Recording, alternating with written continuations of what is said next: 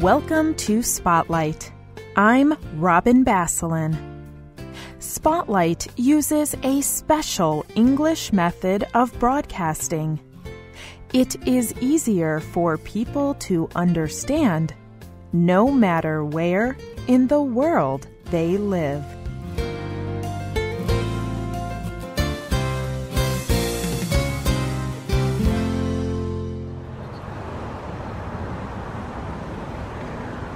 Every day, road accidents kill around 3,400 people around the world, and over 150,000 people are injured.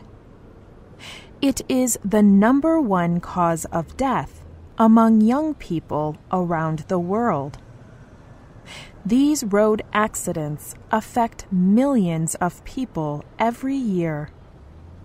In 2007, the World Health Organization released a book sharing the stories of some of these victims.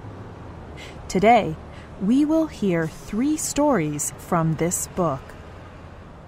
The first story is from David Blanchard. He lives in Cairo, Egypt. David's daughter, Deanna, was killed by a bus. Mike Proctor brings us David's story. Dina is my daughter. She was 17 years old when her life was cut short. The accident happened on the 9th of October 2003. Dina was with 4 friends. They were going to a birthday party. They had just got out of a taxi car and they were trying to cross the Nile Corniche in Mardi. The driver let them out on the wrong side of the road. It is an extremely busy street. There are no traffic lights, no crossings, just a never-ending flow of speeding cars, trucks and buses. There is really nowhere to cross the road. You have to run across several lanes of traffic to get to the other side. A speeding bus hit Dina as she crossed the road. The bus driver did not even slow down. I was travelling for my work at the time.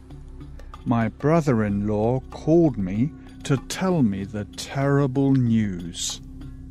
You can imagine my guilt and shame. I should have been in Cairo.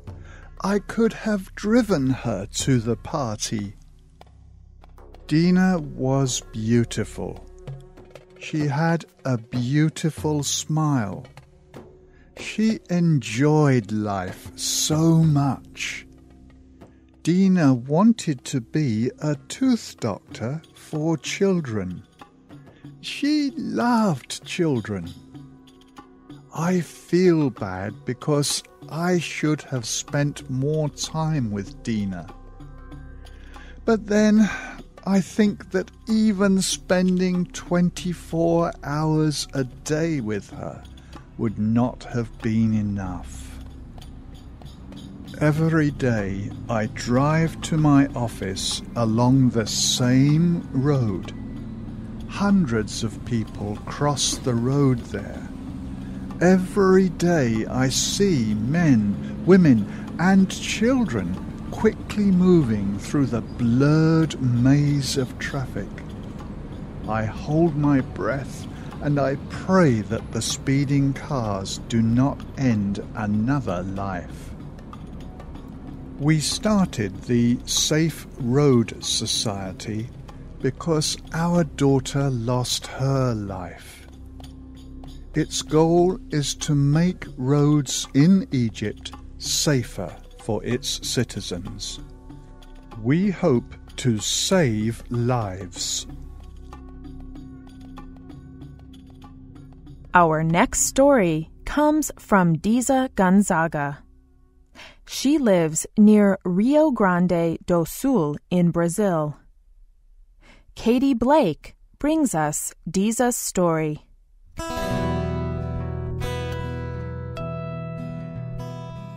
On the 20th of May, 1995, my 18-year-old son, Thiago, was killed. Thiago was coming back from a party between midnight and 6 in the morning. He was sitting in the back seat of the car, probably without a seatbelt. The driver was an 18-year-old young man without a driver's permit. The car hit a waste container that was in the road. It was in the wrong place in the street. An emergency vehicle arrived quickly, but both passengers were already dead. The driver survived. A family friend called my house. 15 minutes later, we were there. I saw my son dead, lying on the ground. I will never forget that sight. It was as if our family had all died together. I stopped working after my son's death. I do not have the heart to work. My husband stopped working for a month. He had difficulty teaching because he usually used to see our son's character in his students. He still has this difficulty 10 years later. Special days are difficult for us. Christmas, birthdays, Mother's Day, and even going to the store. Since my son's death, I have been working for a group called Fundação Thiago Gonzaga. Its main goal is to encourage road safety. I would like to say that crashes, injuries and deaths are a preventable tragedy in Brazil. Everyone must be involved in changing this problem. Educators, teachers, media and doctors. We hope to prevent pain and suffering like ours. Finally, our last story comes from Peter Getze. Luke Haley shares Peter's story.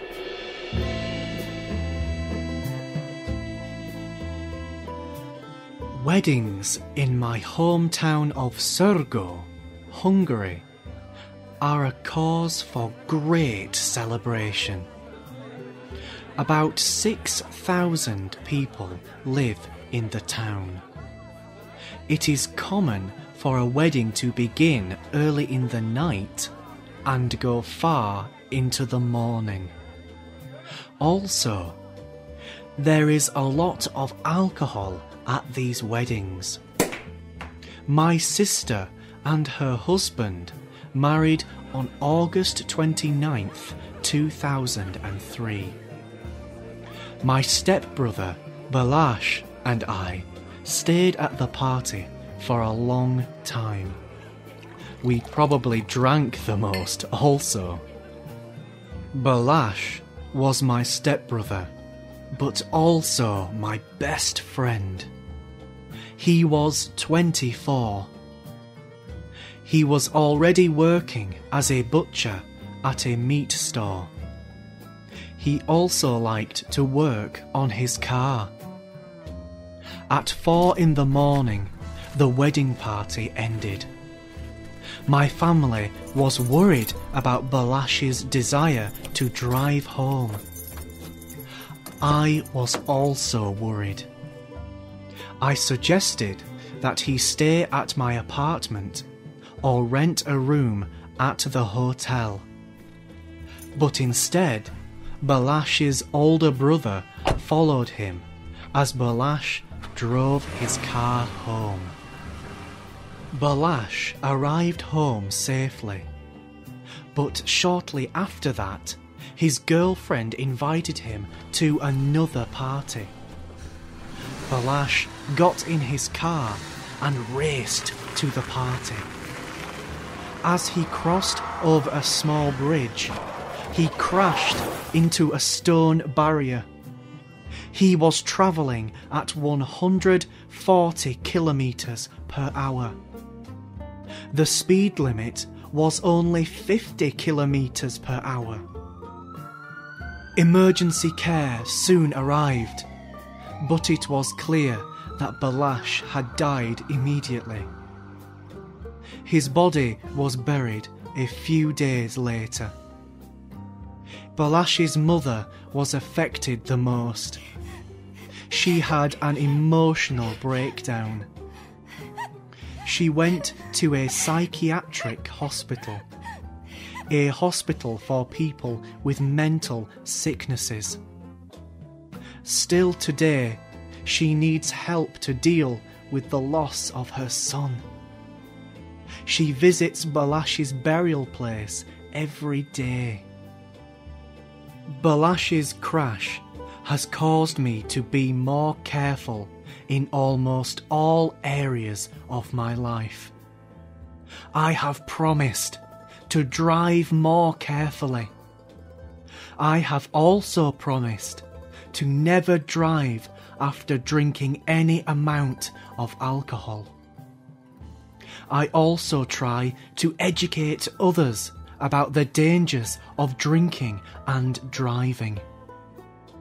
I strongly believe that the police should stop more people and test to see if they have been drinking and driving. This will reduce the number of drunk driving accidents. Road accidents can happen to anyone. Accidents kill people crossing roads, riding in vehicles, and driving.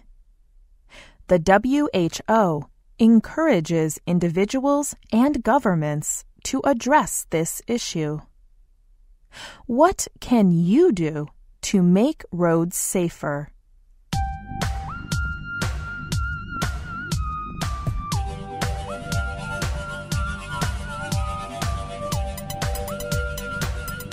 The writer of this program was Joshua Leo.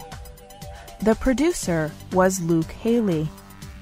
The voices you heard were from the United States and the United Kingdom.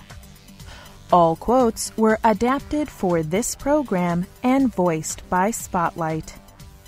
You can listen to this program again and read it on the internet at www.radioenglish.net. This program is called Stopping Road Accidents. We hope you can join us again for the next Spotlight program. Goodbye.